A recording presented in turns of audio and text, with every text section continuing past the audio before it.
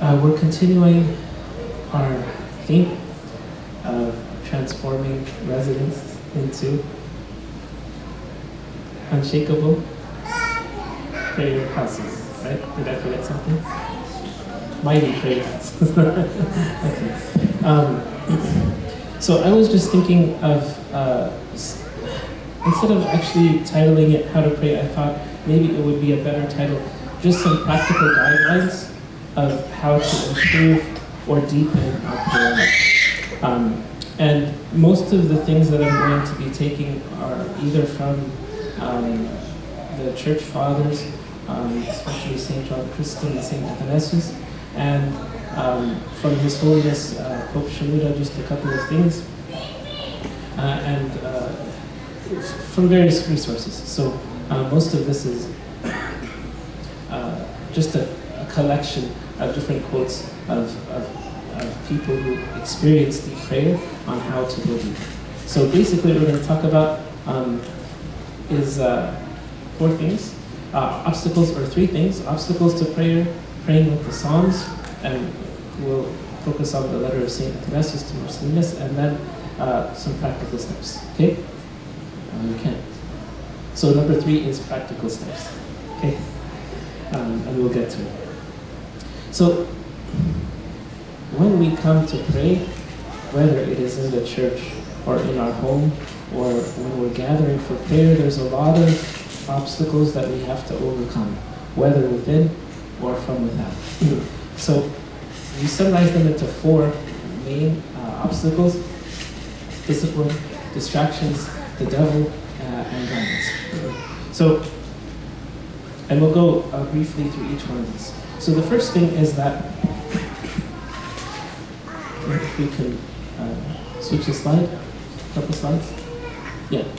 So those are the 4 obstacles: discipline, distraction, devil, and guidance. And we'll go through each one. So the first one is discipline. In order for me to organize myself, God wants us to pray from the heart.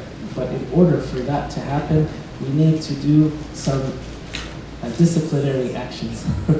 In order for us to be more organized in our daily life, it shows commitment, it shows a desire.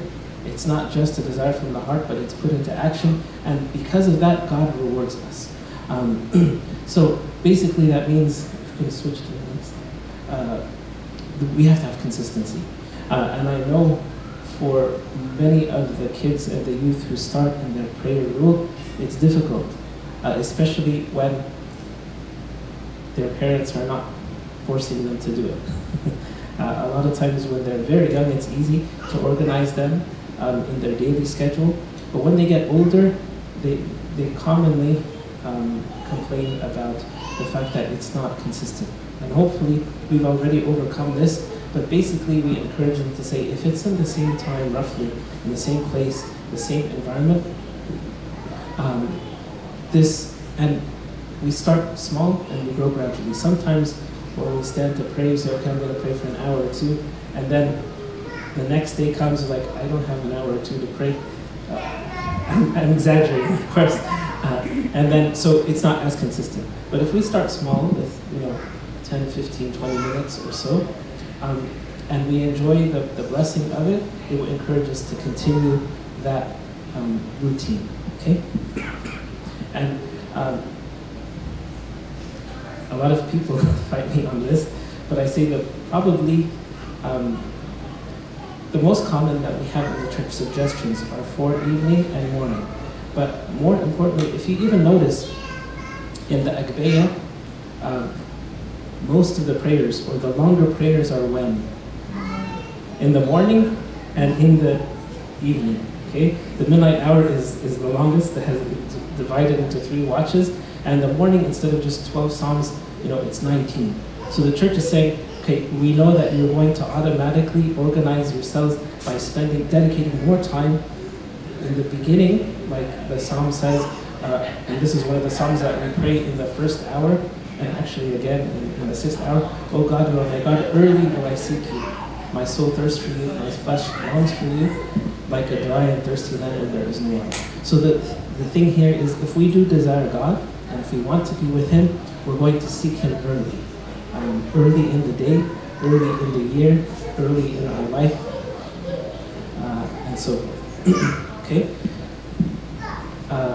And basically, for most people, it might be difficult for them to stay awake at night if they're late. But if it's the first thing in the morning, you can organize yourself ahead of time. Usually, we know what time we need to leave the house, so we backtrack and we organize the morning part. So it's very easy to just set the alarm clock 10-15 minutes earlier because we have to do this for the Lord. So the more we discipline ourselves, the more the Lord rewards us. The second thing is distractions. Can we go back one slide? Okay.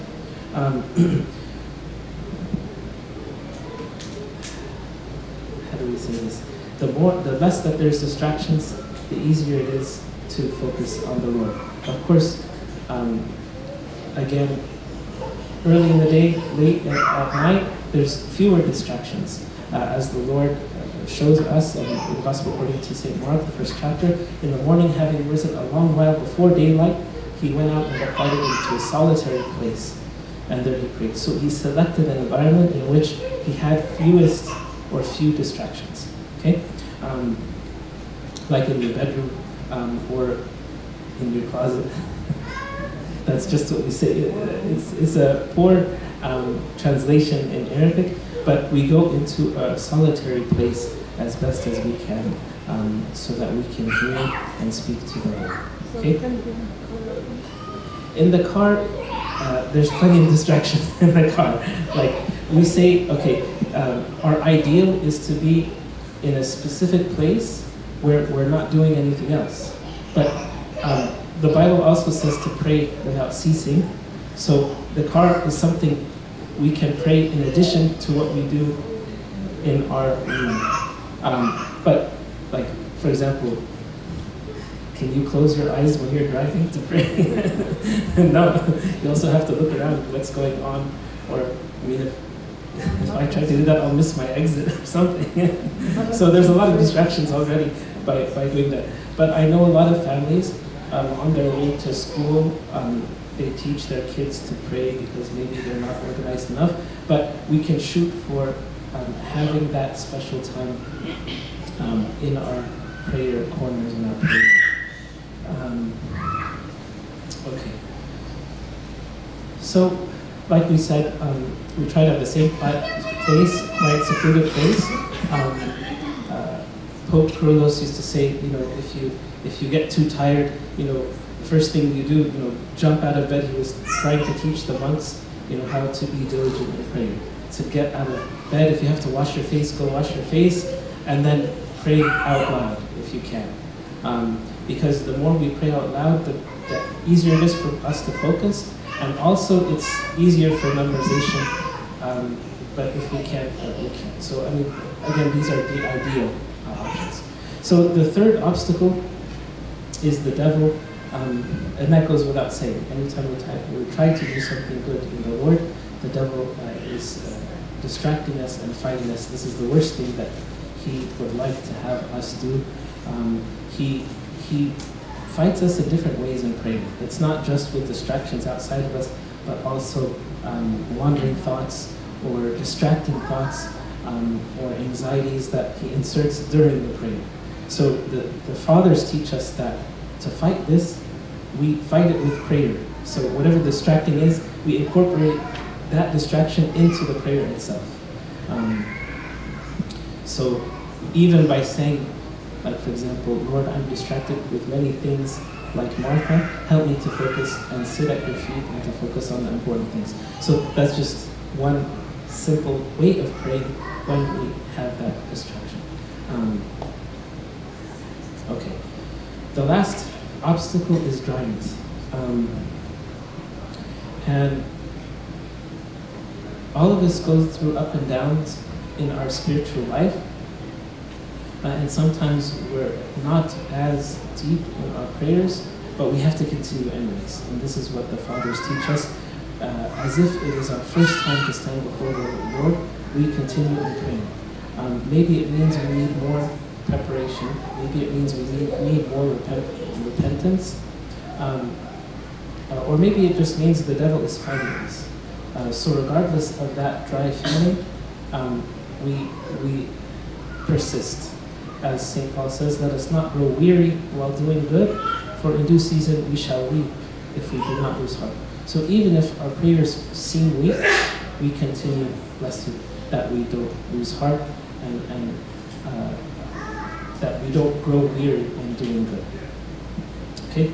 Any questions on the first part, the obstacles?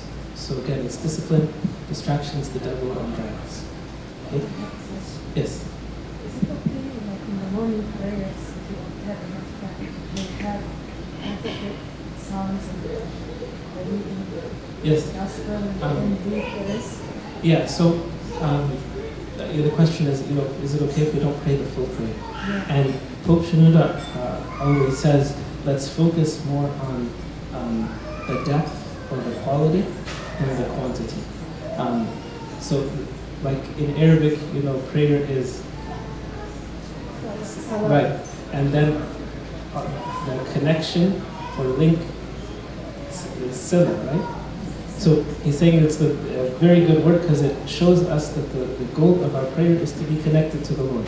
So if we're just repeating words, trying to finish our prayers or our responsibility, and we completely have no connection with God, then what's the point? So that's, if we put that as our main goal, then whether it's one word or 1,000 words, the point is to speak to our Lord. So of course with the spiritual guide or the father of confession, he'll guide us to start small and then grow. But the most important thing, again, is the connection. Sometimes if we pray too much, like have too many prayers that we have to get through, our mind is in another place completely, and so is our heart. And vice versa. Sometimes if we don't pray enough, which I don't know if that's but if we're not praying enough, then there's also, kind of like when you're cooking something, there's the perfect time where it will be well done, right? If you take it off too early, it's not going to be good. It's not going to be cooked. And if you leave it too long, it's going to be dry and burnt. So I'm not saying in terms of prayer there's like the perfect amount, but that's what we're shooting for. Not to be too little or too much. That as long as the connection is prime. Sometimes we do push ourselves more than we can to persist, and then God will give us more grace, and He rewards us for that. But most of the time we do too little and not too much. So the second thing we wanted to talk about is praying with the Psalms, because I think a lot of us pray, but sometimes we neglect or we ignore the importance of using the Holy Adbeya or using the Psalms. So like St. Paul writes, he says, how is it then, brethren, whenever you come together, each of you has a psalm. And Bishop Musa, he wrote this a while back. He said, I'll just read it straightforward. It's a couple of slides. He says, after we finish what we want to tell God, we frequently experience a feeling of emptiness. So sometimes if we say, okay, I'm just going to pray my spontaneous prayer, and then after that, okay, is that it? Or where is the feeling I'm supposed to have? Or where's the connection I'm supposed to feel?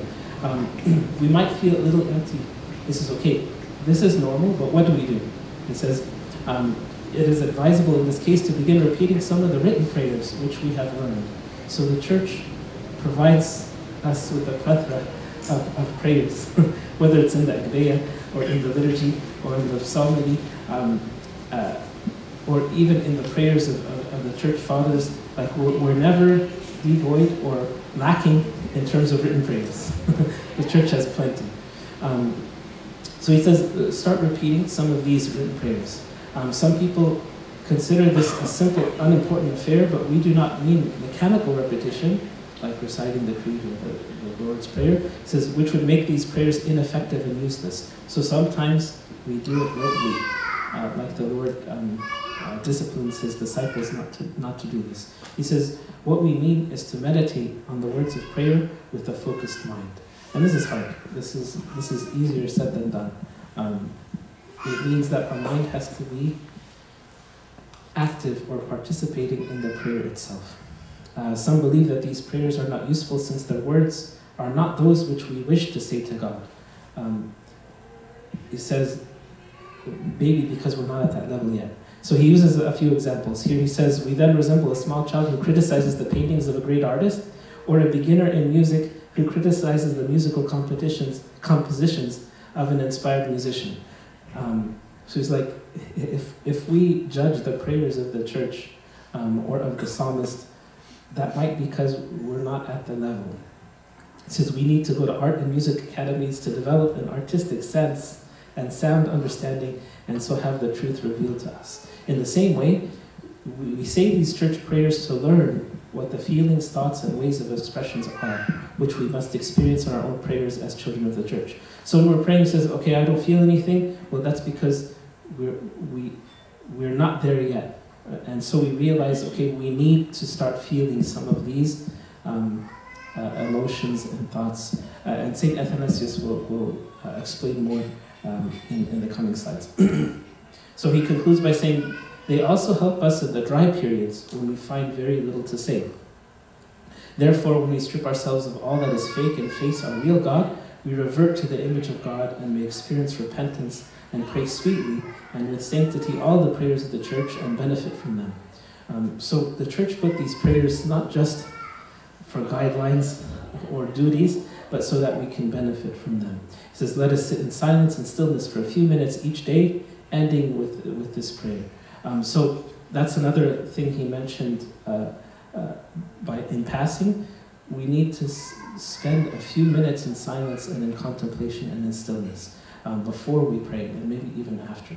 He says, help me, Lord, to see my sins clearly so I do not judge my brothers, and may your name be glorified every day. So, like we need to practice in playing an instrument or playing on an athletic team, we also need to train ourselves or exercise ourselves in godliness and in prayer. So we'll switch now to what St.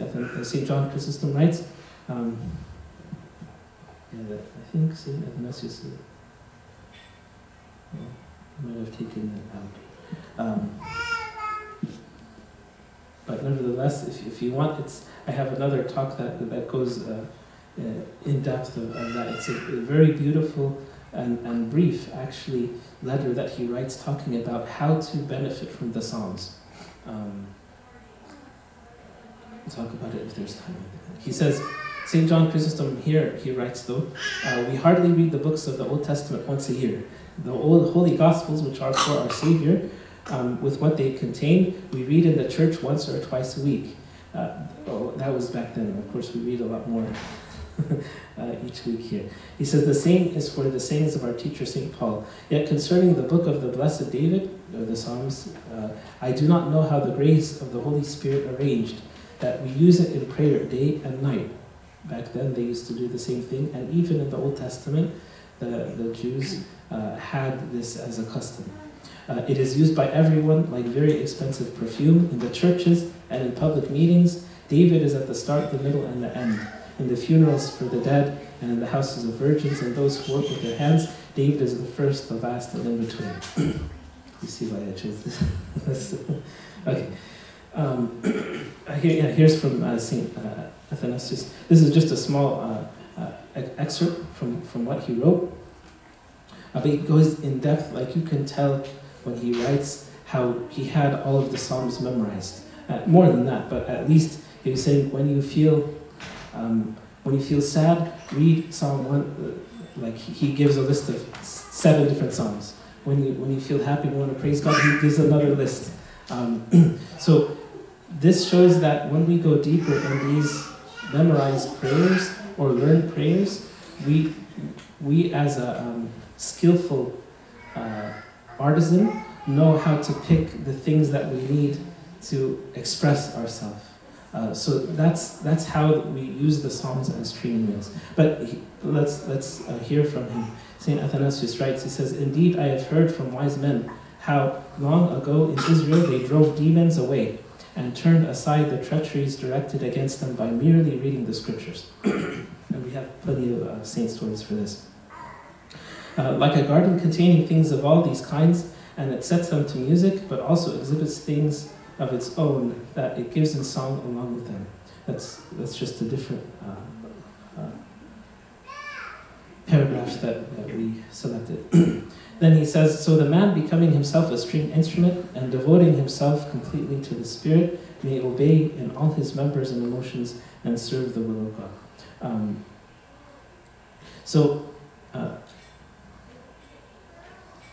Basically,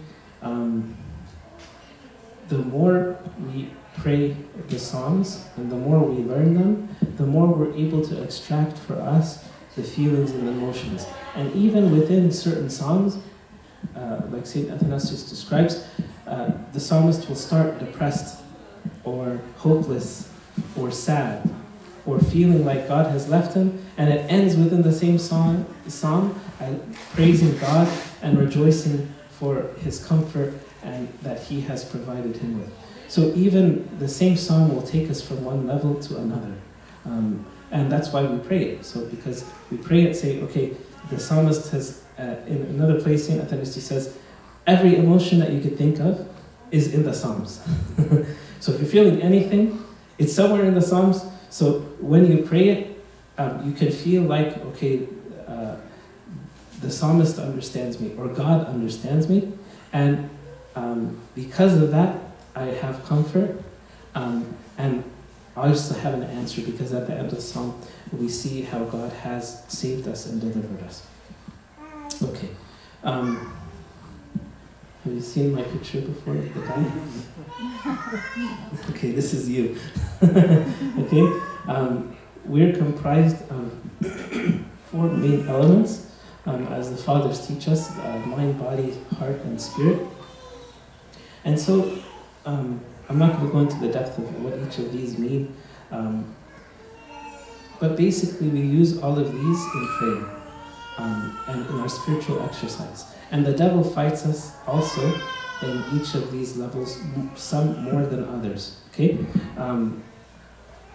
So in order to pray, I have to prepare myself on how to open all of these things, or focus, direct my body, my heart, my mind, and my spirit towards God. Okay, so the first thing, actually, before we start, is to prepare ourselves. Okay, like we were saying before. You can go to the next slide.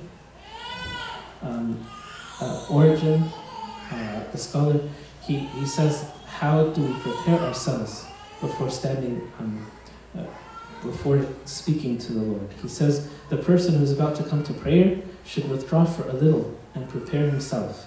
So, kind of like going to the example of the cooking, like in order, before you start cooking, just take things and throw them into a pot, right? First you have to have a plan. You prepare everything and clean and chop whatever you need, and then you have all of the ingredients, before you, okay, now I'm ready to cook, okay? So, because we're distracted with many things in the world, we have to prepare ourselves or warm ourselves up before entering into the throne of God.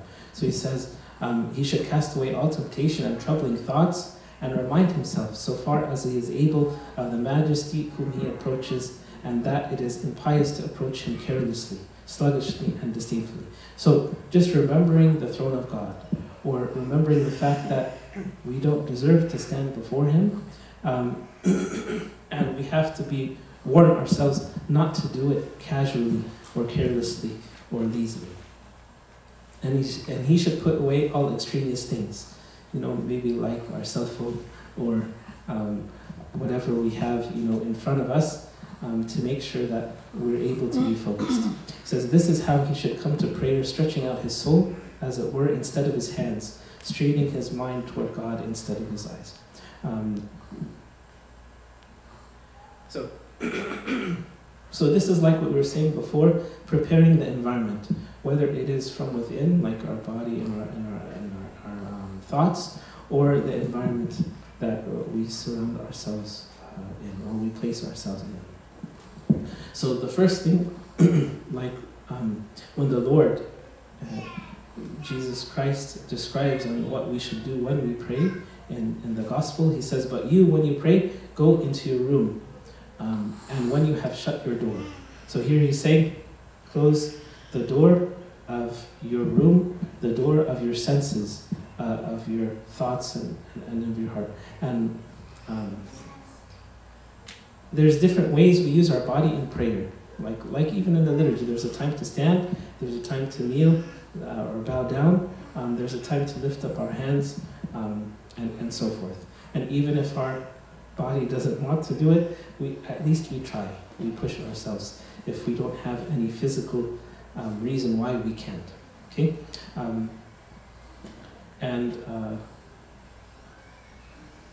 Kind of like in the liturgy, when the deacon says stand up for prayer, or when he says worship God in fear and trembling and so forth, the church is teaching us in order to express different thoughts and feelings towards God, our body participates in that as well.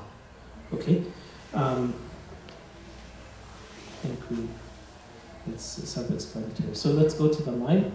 As Father Recluse, he writes, it's necessary to make the effort to concentrate the attention, even though one knows in advance that his thoughts will wander. When the mind does wander during prayer, recall it, and do so over and over again. If the mind wanders many times at the same place, repeat the section again and again until it is said entirely with feeling and understanding. So here he's saying this is how we gather our mind in prayer. Many of the fathers suggest if we get distracted within the prayer, maybe not in the liturgy, but like at home, and like we finish the prayer and we don't even remember what we said, here they suggest to repeat it until he says it is said entirely with feeling and understanding. Once you have overcome this difficulty, it may never repeat itself. So this is just an obstacle that we have to fight, so that sometimes we're praying and then our mind is worried or troubled about something else.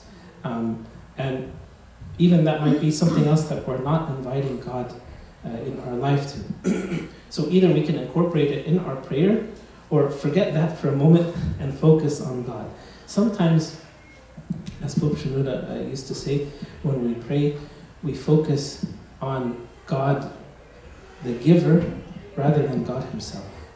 And we know that God is the giver and the beneficent and the grantor of all good things, but when we approach him in prayer, it is good oftentimes to approach him because we want to approach him, not necessarily because we want A, B, C, and D. Those are things that we get in the process, and nice things that we may like to have, but it shouldn't be the only reason why we approach his presence. Okay. So that's how we incorporate our mind in prayers. Sometimes it is good to study the prayers that we pray, whether it is the liturgy or in the Agpeya. If like some of the fathers suggest, if we spend time reading the prayers and learning what they're talking about, it will be more meaningful when we actually stand to pray. Like for example, Pope Shenouda of blessed memory, he wrote several books on explaining different prayers in the church. Like he has one on the Thanksgiving prayer, one on Psalm 50, one on various prayers in the Matins and in the Vespers and the compliant hours, and even some of the Psalms. It says what we should be thinking and feeling when we pray these. So if you read something like this and then you stand to pray, of course it's going to be more powerful because you know what we should be thinking about. Okay? So that's just some ideas of how we incorporate the mind in our prayers. The last thing is, or not the last, second to last thing is the heart. And this is very important. Like the Lord condemns those, he says, these people draw near to me with their mouth and honor me with their lips, but their heart is far from God. We don't want this to be said of us. And it's a dangerous position to be in. Maybe the kids, God will, or the younger, inexperienced people, God will grant more mercy on them because they're just training themselves. Like we said, this is part of the training process. But after a while, even if our minds are focused, but our hearts are far from God, that's a dangerous position to be in. So Saint Cyprian also writes about this, and he says, the new man reborn and brought back to God by his grace as Father at the very beginning. He's talking, here he's explaining the Lord's Prayer. For he has just begun to be God's Son. He came to his own, and his own did not accept him, but to those who did accept him, he gave power to become children of God, to those who believe in his name. This is just a reference to John chapter 1. He says, whoever believes in God's name and has become his son should start here, so that he can give thanks and profess himself to be God's Son by calling God his Father in heaven. So here he's just saying, okay, we have a simple phrase that we've all memorized in the beginning of the Lord's Prayer, our Father. So when we say this, where is our heart? And how do we feel about this?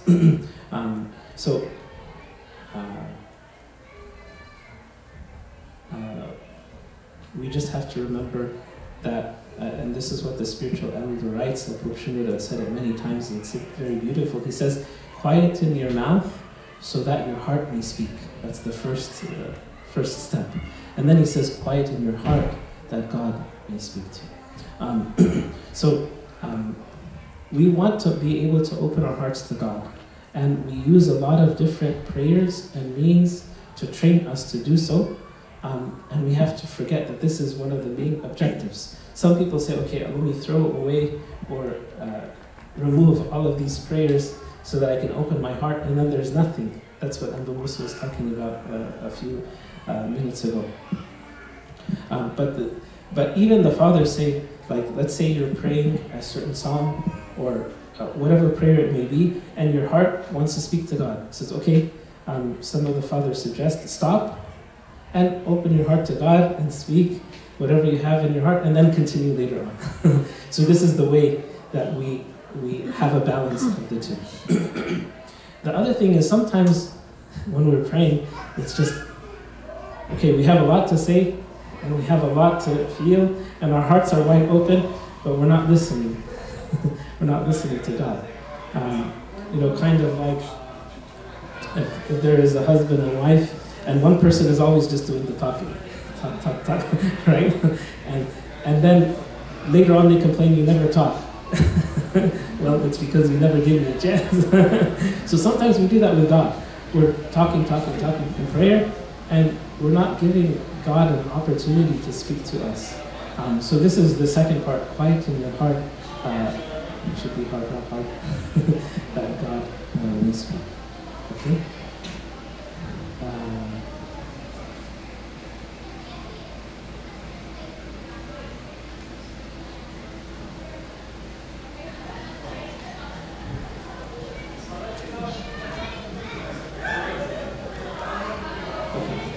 The last thing is the Spirit. Of course, this is the most important of the four. And some people get confused when we say the word Spirit. I won't go too much in depth, but basically, like the church says, the spiritual person is the person whose body, mind, and heart are led by the Spirit, by His Spirit, and whose spirit is led by the Holy Spirit. Okay? So we all, as human beings, have spirits, and these are the parts in us that live forever. But they need to be direct. Like, so we can be a spiritual person, and this is what some Eastern religions try to do, to be spiritual, but not to.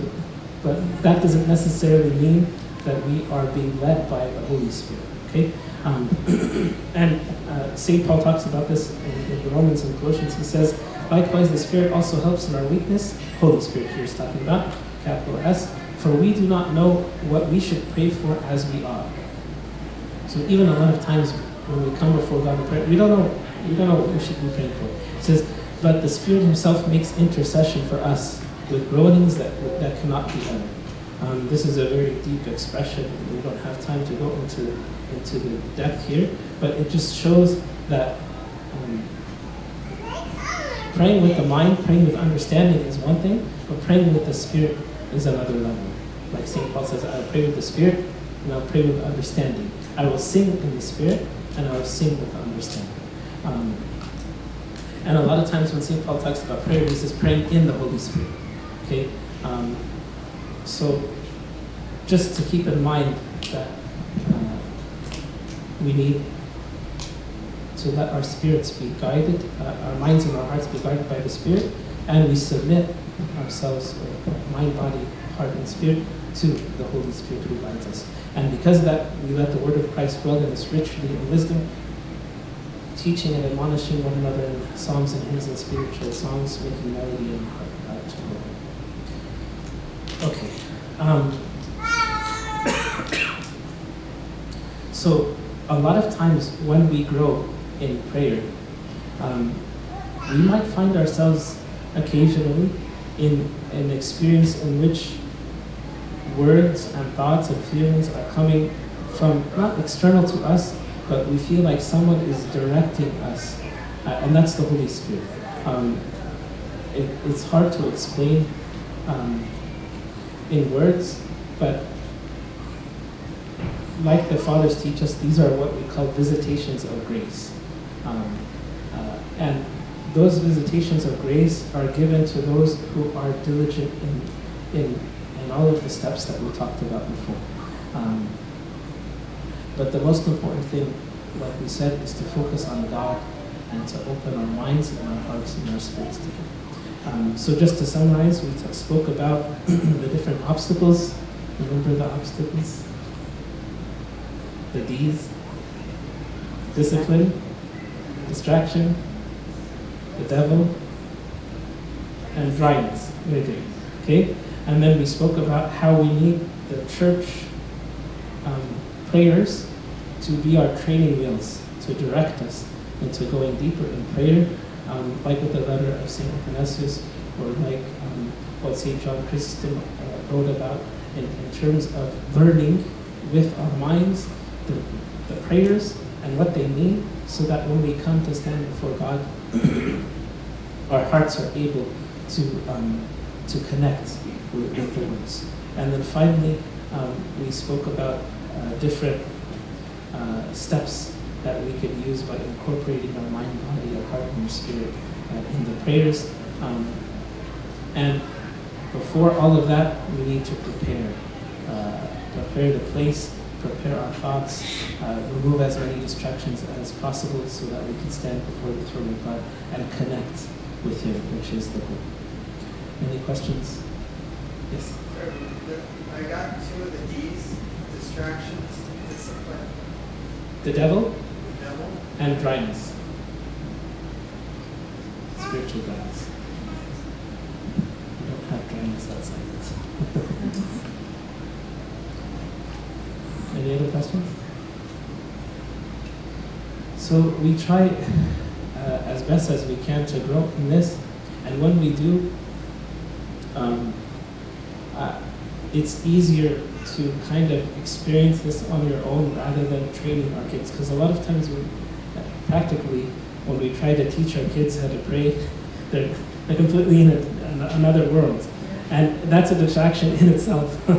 But when they see that we are determined and that we're benefiting, even if we don't force them too much, like we said, sometimes we're here and they're here, and we want to push them to be at this level. We have to take them, step by step. So this also reminds us that, okay, we take them step by step by removing distractions for them, by training them to repeat certain, small things like we do in the liturgy, and by incorporating different things for them. Like, for example, if they're running around, okay, time to do matan, or time to stand, or lift up your hands. So we get them to incorporate their body in prayer.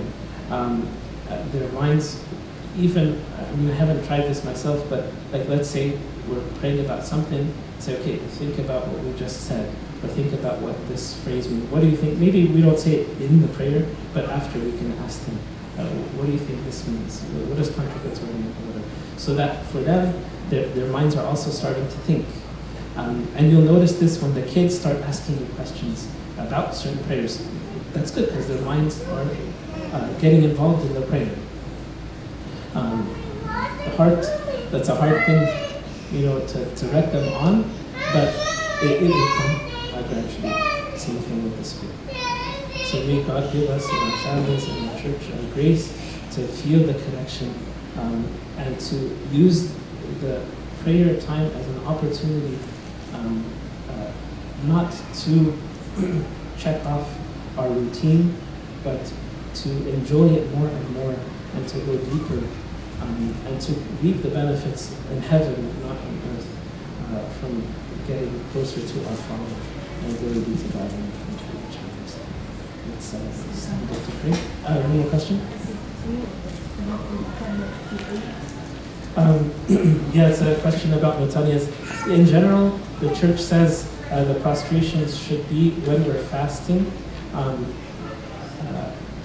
meaning not eating anything, but there's different levels of prostration. So there's one that are for worship, and there is one for respect, like to the bishop or to the altar, and there's one for repentance.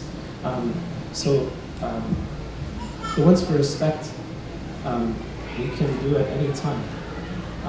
The ones for repentance, that are most of them are in the prayers, we should do in the morning when we're fasting, and usually also not on weekends. But the ones for respect we do on weekends on Sunday, because we say worship God in fear and trembling. There's Pope Shenouda has a longer answer to that, but that's basically the summary. Even in the first hour when we come, we say, let us bow down and let us worship. That's prayed every day. So technically we can do it. Same thing with the, anyway, I think I answered. Okay. The Father and the Son and the Holy Spirit.